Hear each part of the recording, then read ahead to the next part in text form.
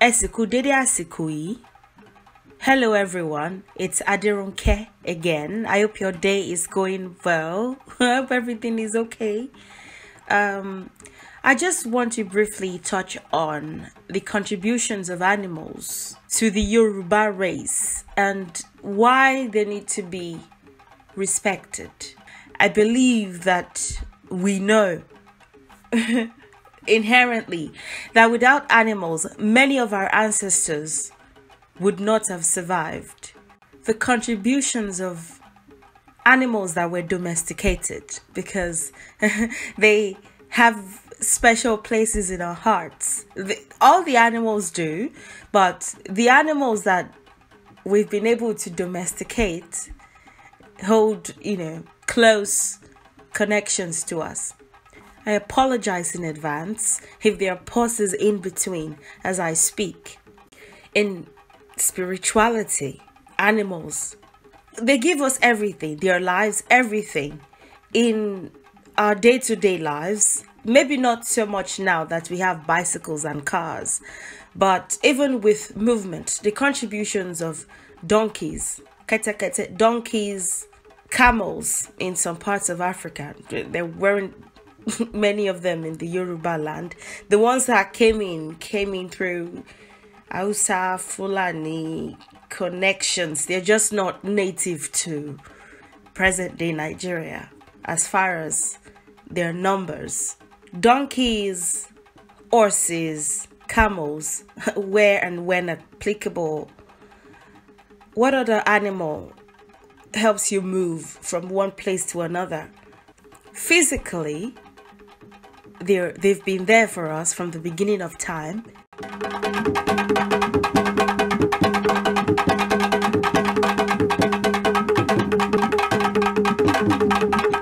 Spiritually, they lay down their lives. They pass messages to us.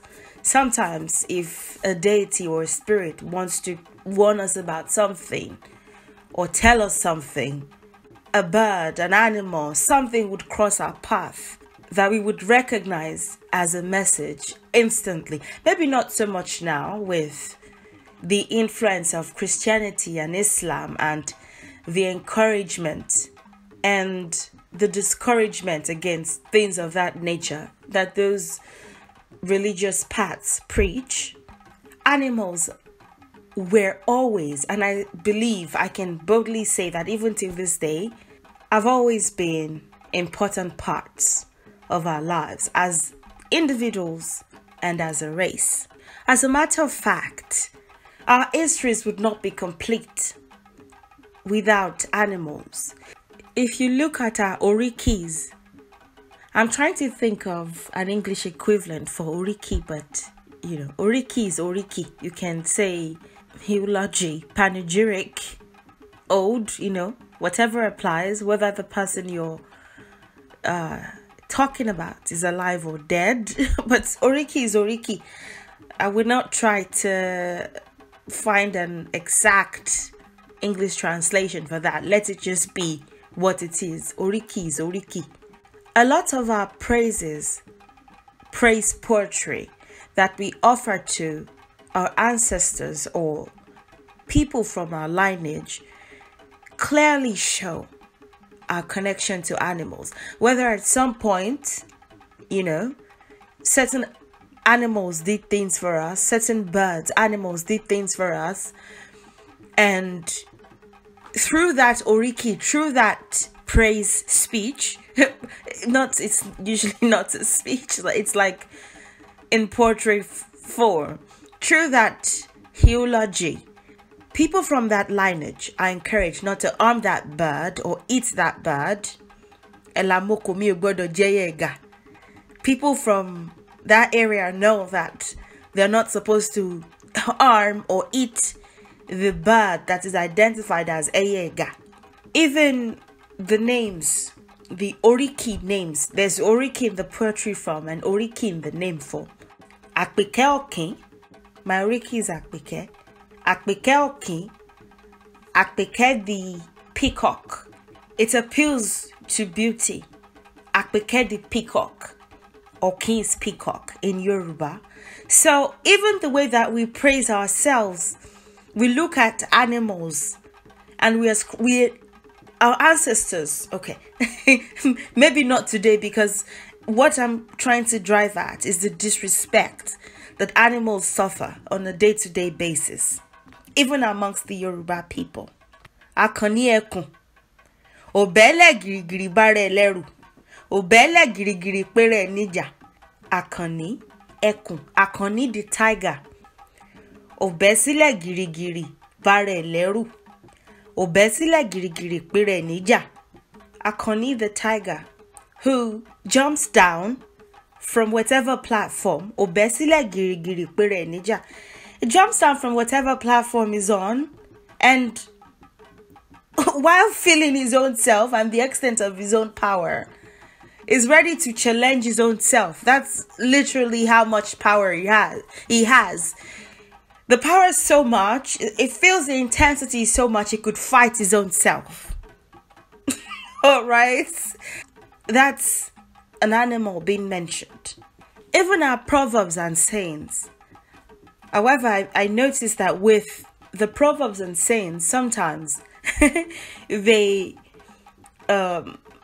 portray animals in a powerful state and sometimes in a not so powerful state.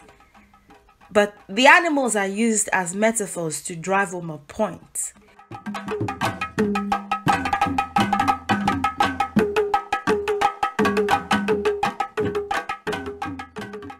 They're used to teach. They're used to... Okay.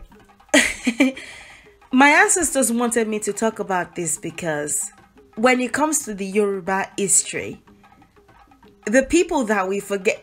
Okay, not people. The beings that have been with us from the very beginning, that we sometimes disrespect, that we sometimes forget to ask, that we sometimes forget to be kind to, that are able to tell us our own history better than we can tell our own selves.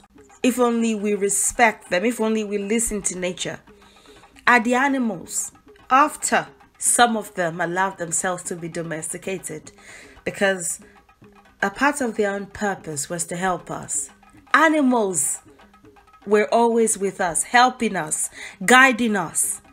If you want to know if there's a way somewhere, observe the kind of animals that you see around. If one path can lead to another path, observe to see if you can hear the footsteps of an animal. As a matter of fact, sometimes our ancestors would starve, and these animals would be so kind to lay down their own... If there's no food to eat, okay, and the ancestor is carnivorous or omnivorous, in which they take meat and they're probably stranded somewhere. They're too tired to hunt anything.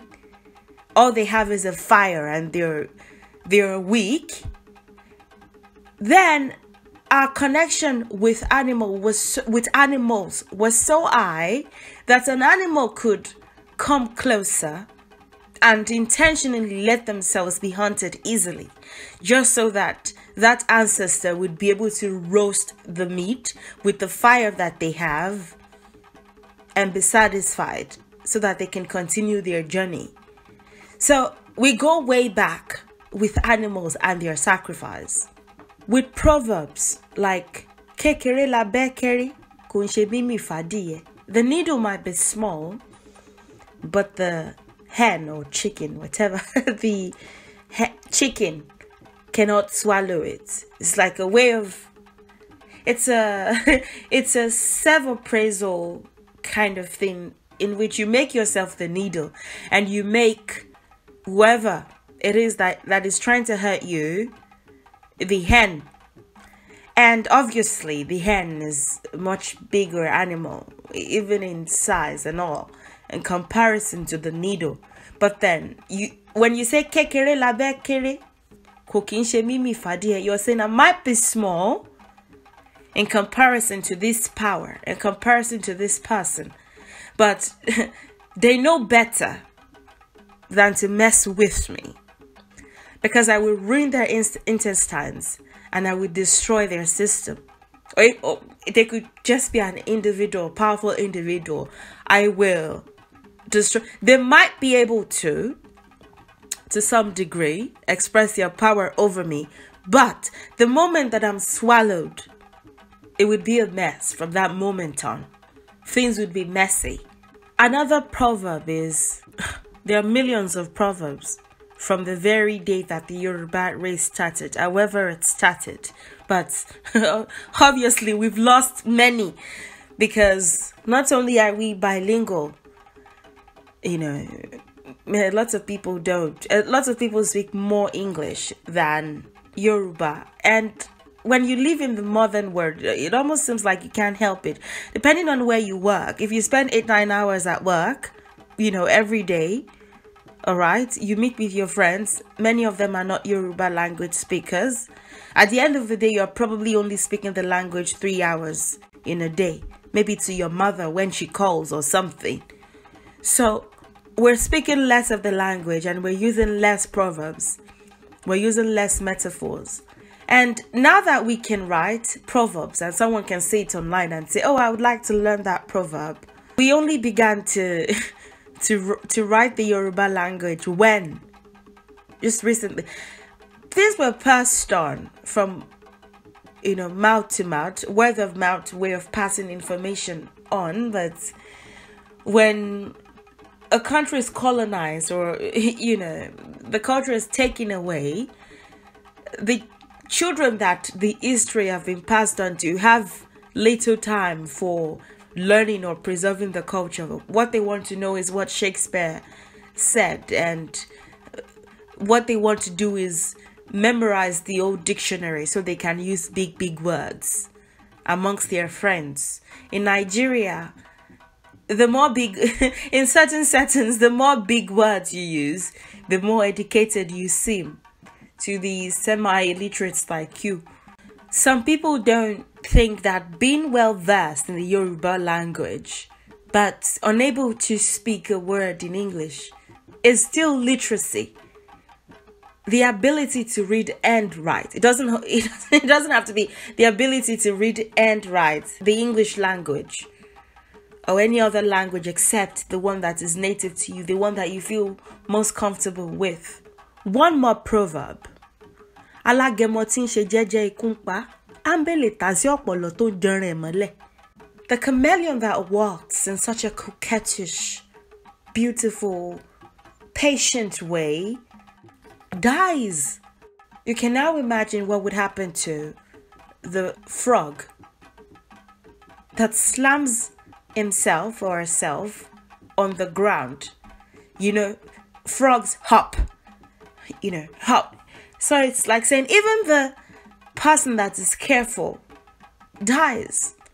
You can imagine what happens to someone who isn't careful, who doesn't take things easy. They will probably die faster.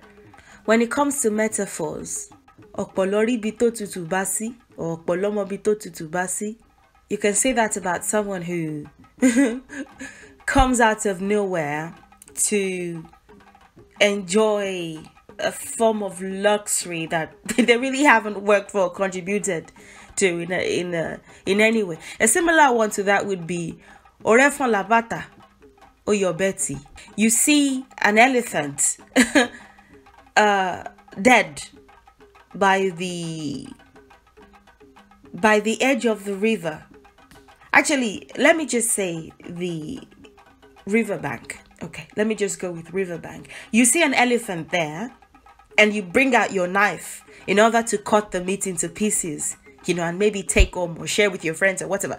Do you think the elephant died because he or she drank too much water? Obviously, someone must have been involved in the hunting of the animal. So I can go on and on and on about that.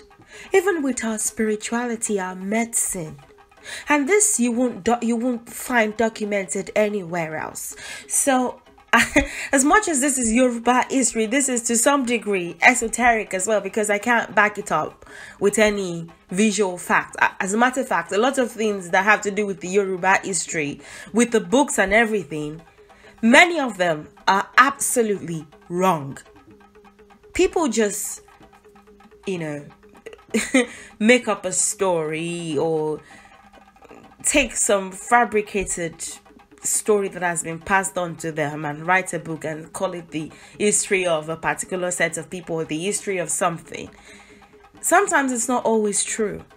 And most of those usually start from like the 10th century or 11th century, or they don't go as far back as when we started what the original truth is. So I'm always very skeptical about what I read. But this I know, because it was an ancestor who told me. Again, this is esoteric. The act of observing animals to see if something would work on humans is not new. Alright, it happened with our ancestors as well. Even before certain animals were domesticated, like the dog providing their company, dogs keeping us company, cats, and maybe even till now, a lot of our people don't like cats. They're so we are communal people. Cats are not so communal. And then along the line in history, the people started associating cats with witchcraft and all that. So yeah, we have a messy relationship with cats that we need to find resolutions for fast before we keep hurting them. Our ancestors then, the very first set of Yoruba herbalists, when they were observing what a particular leaf or plant could do, they would stay at a point. Of course, it's not like now that people disrespect animals by putting them in labs and expecting that somehow the results that they get would be accurate. Are you stupid? Excuse me, I apologize. You take an animal out of an animal's habitat and you put them in an uncomfortable situation, and you expect that the way that they react, whatever result you get from that would be 100% accurate and somehow would have the exact same effect on humans whenever they're in their own elements. That's ridiculous.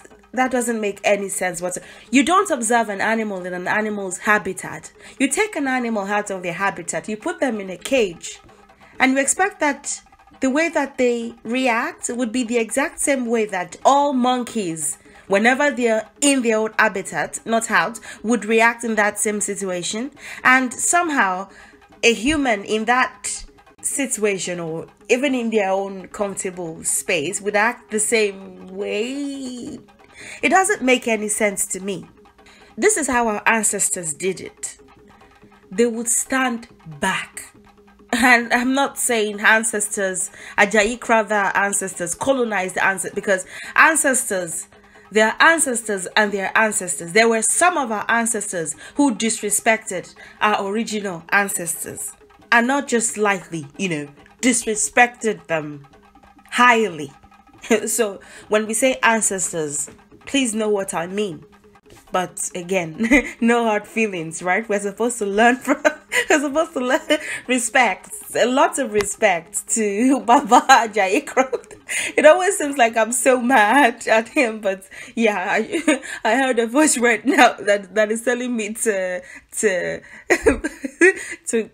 be calm when it comes to some of the mistakes that he may have made in his last incarnation as Samuel Ajayi Crowther.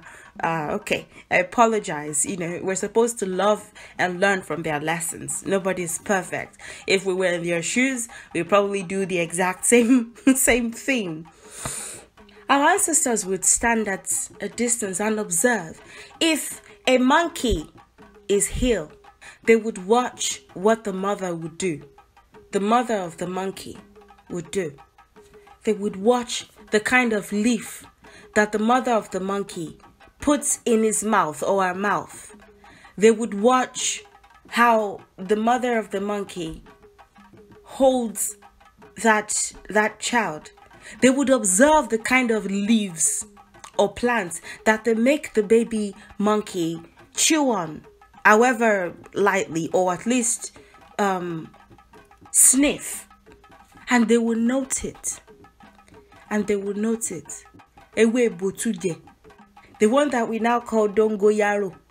All these herbs that cure some kind of pox or some kind of malaria or some kind of bite. If something bit the monkey and the monkey was frantic, they would watch what the community of monkeys would do in that situation. And somehow the monkeys knew that they were learning, so they would let them watch. Again, there was mutual respect, so there was no need to scare the humans away. Or now, when you observe animals, whenever they're near humans, especially like monkeys, you can see that they're terrified of us. If you feed them bananas, they're scared to take the banana from you because they just don't trust us like they used. Michael Jackson said, "What about elephants? Have we lost their trust?" We have not have we? No, we lost their trust like centuries ago. So we have lost their trust. They will let us watch.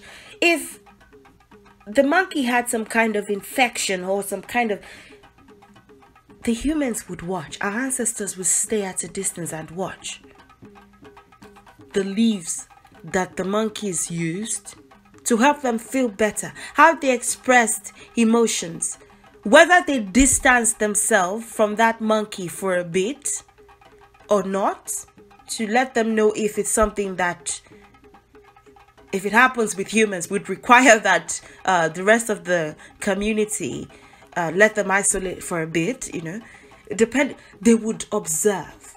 We learned from these animals. There was mutual respect. The disrespect came soon after, though. So the disrespect definitely came soon after. One disrespectful thing that we did to animals. Each animal has their own individual, beautiful, important way of living. The same way that Africans feel uncomfortable when they're all referred to as Africans by white people, which really just diminishes each individual like culture. That same way we do worse with monkeys. There are different kinds of monkeys. Even to say is the same way you say, "Oh, are you from Africa?" Excuse me, am I from where in Africa? Okay, in some situations it would be okay. Maybe that would be a bad example. In some situations it would be okay to say, "Yes, I'm African and I'm from here," The same way that we would do that even amongst humans. It's much worse amongst animals. When you do that, you don't learn the individual lesson that each being, each group of beings is going to teach. When you say all Nigerians, you don't learn about the Igbos, about the Efik, about the Yoruba, about the Hausa, about the Fulani, about the Tiv, about the Nupe, about the Edo, about the Urobo, you don't learn about each of these cultures that exist within Nigeria. You say, "Oh, Nigerians," as if we all have. That's the same thing that we do to animals. And it's much worse because even among each group of animals, you don't just say, in certain situations, you don't just say all black people act like this. Is something we ate, but we do to animals. Anyway, I digress. Of all the animals that have felt this disrespect, especially post colonialism and slavery and invasions of that nature, monkeys have suffered the most. And how are we going to learn the history of our relationship with monkeys if we try to distance ourselves from them as much as possible, or mistreat them when we see them out of resentment because some ignorant white person sometime in the 17th or 18th or 19th century said black people are monkeys. Ignoring these stupid assumptions, lessons that have been passed on by this stupid that doesn't sound very light worker like, does it? But anger gets things done. This ridiculous persons ignoring these statements is a form of defiance against colonialism, against slavery, against genocides and imperialism in whatever form that they exist, in all the forms that they exist, in this particular form when it comes to animals. So the fact that black people don't want to take pictures anywhere near apes, baboons or monkeys today, or they don't want to be involved in any advocacy for their protection whatsoever, or they don't want to even stand near them so that no white people or surprisingly fellow black people won't call them utabenga. And the fact sometimes we have to do better we have healing to do even as a race, because we're so mean to one another. We mirror what Europeans or non-African people, non-Yoruba people say about us amongst our own selves. We use it in the way that we insult one another, even within the community, which is terrible. In order to not humans are ungrateful, so that we would not somehow fulfill the prophecy that we are that we are big monkeys and big apes. Okay, like I said, that's ignorance. Pay no mind. But the fact that people would pay a lot of mind to it, and it just shows that perhaps we need to think. Perhaps we need to think. I don't want to make this video any longer than this, but I hope you think about it and think about how it applies to you and your treatment of animals. Nowadays, all the laws, all the regulation, actually, many of them did not even need to be established by law, because respect for nature, survival on nature was just inherent. If you have to survive on something, you would respect it. Trust me.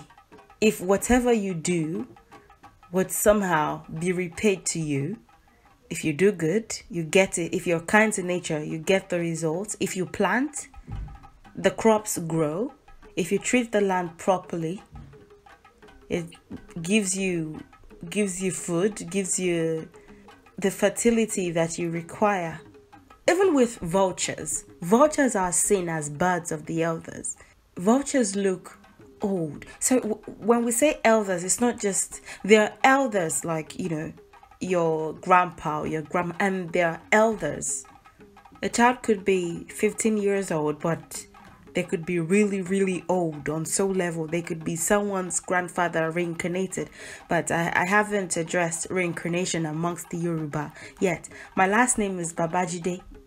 For example, in my family, in my lineage, reincarnation is embraced. But this is not the video. What I'm asking is that you please think about your treatment of animals, your reverence for animals, and your manner of approach to beings, other human beings, but all other beings, living and non-living. Again, that's going to be quite complex to explain. But nature, plants, the way that you relate to them, please do think about it and ask yourself, have I been treating them with respect or not? I'm going to end it here. If you have any questions, please don't hesitate to ask. Please support my channel in the many ways that you do. Thank you very much, and I'll see you in the next video. Enjoy the rest of your day, and goodbye.